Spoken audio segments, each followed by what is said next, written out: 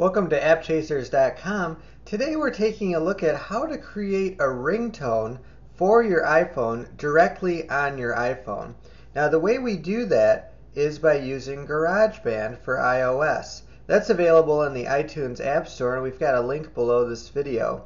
Now, why would you want to do this? There's a number of ringtone apps in the App Store, but they require you to create a ringtone from your music library, but then you have to export it by emailing it to yourself so that you can put it into iTunes, then sync iTunes with your iPhone in order to get the ringtone on your device. But using GarageBand right on the iPhone, you can take a song that resides on your iPhone already in the Music app and make a ringtone out of it. So we're going to show you how to do that right now.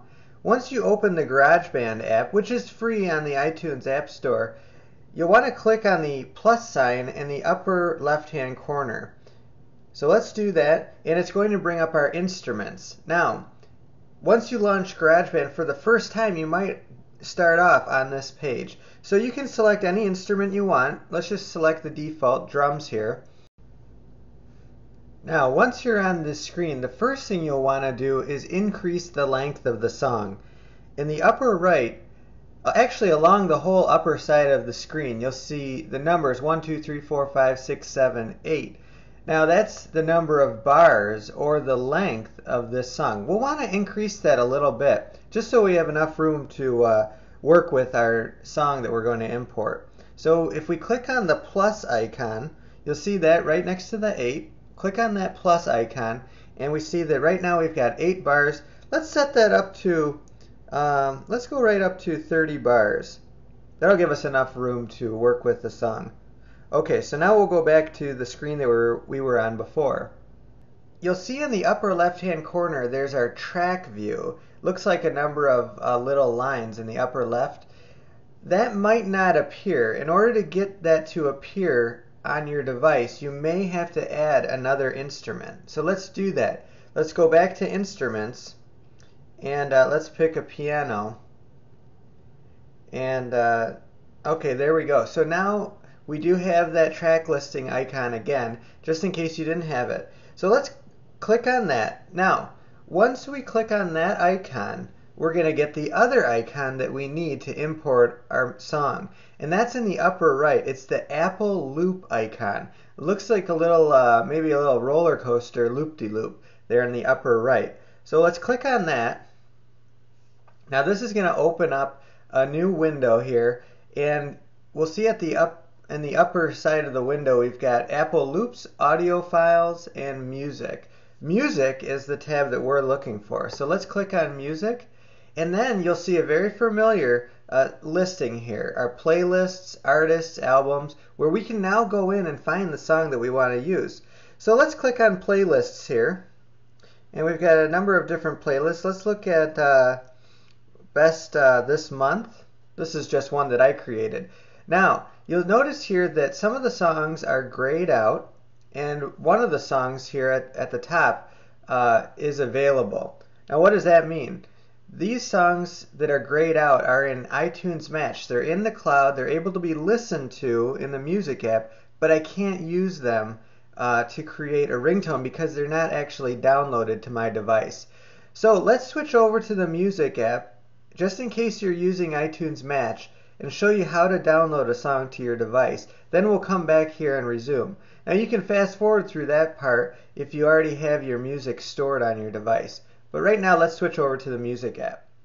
Okay, so now we're over in the Music app. And we've got our playlist tab open at the bottom. So we'll select the playlist that we were in before in GarageBand. Now you'll see that there's a few icons here on the right for some of the songs. And those are indicating that right now that song is in iTunes Match in the cloud and we can download it. So let's go ahead and download one of these songs. We just click on that cloud icon and it's going to start downloading the song to our device. Once it's downloaded, we can go ahead and import it once we're back in the GarageBand app. So let's switch back to GarageBand after this is done downloading. Now that we're back in GarageBand, we see the song that we downloaded in the music app is now ready to use here, and it's indicated by being a little bit darker font. So we can tap on that. It'll start to play the song, but the way we want to import it into GarageBand is by tapping and holding on the song and then dragging into a new track here. So we'll see it's importing the audio now. You'll also notice that our last track or instrument that we had added, the piano, is still there above this track. That's not going to harm anything, so you can just leave it there. Okay, now we're importing our song, and if we click on it, we can go ahead and drag the two ends of the song right to the part of the song that we want to use. Now if it's a little bit later in the song than we have shown here, what we can do is just drag, then pull the entire song over, drag the end, and continue to do that until we find the 30 or so seconds that we want to use. So let's say that we found the section that we want to use here. We'll move it right to the beginning. We can play the track. Okay, so that's the section we want to use. You can continue to tweak that by just going back and forth and finding the exact section that you want. You can also use two fingers to zoom in on the track so that you can be a little bit more precise when finding a start and an end point. So there we go. So we've got the song, we've got the track that we want, and we've got the exact section that we want. So now let's go back to our down arrow here on the upper left, and we're going to go to My Songs. That's going to save the song that we were working with. Okay, so there it is. Now in the upper right hand corner you'll see the select button. We'll click that. We want to select the song that we just created and click on the share icon in the upper left, which is the arrow icon. And as you can see, a very familiar screen, but here we have ringtone option. So let's click on that. We'll have the option to name our ringtone. We can click here and just say, okay, there's our name of our ringtone. We'll hit done. Whoop, it auto-corrected that. Let's try that again. Okay, and now we can click on export in the upper right. So it's going to export as a ringtone to use on our iPhone. Alright, so here we go. Ringtone export successful. And right here we can go right into the settings app by clicking use sound as and selecting what we want to use that ringtone for. A ringtone, a standard text tone, or assign it to a contact. Let's say a standard ringtone here.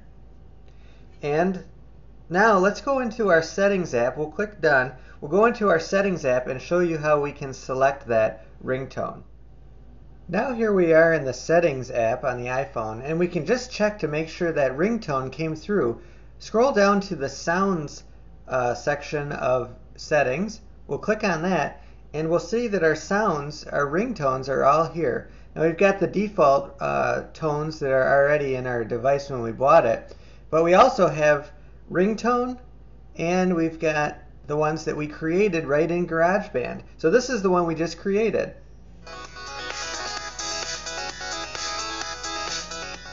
That gives us a little preview of the sound. So that's how you create a ringtone right on your iPhone using GarageBand. No other apps needed, and no connecting to a computer is needed either. This is appchasers.com.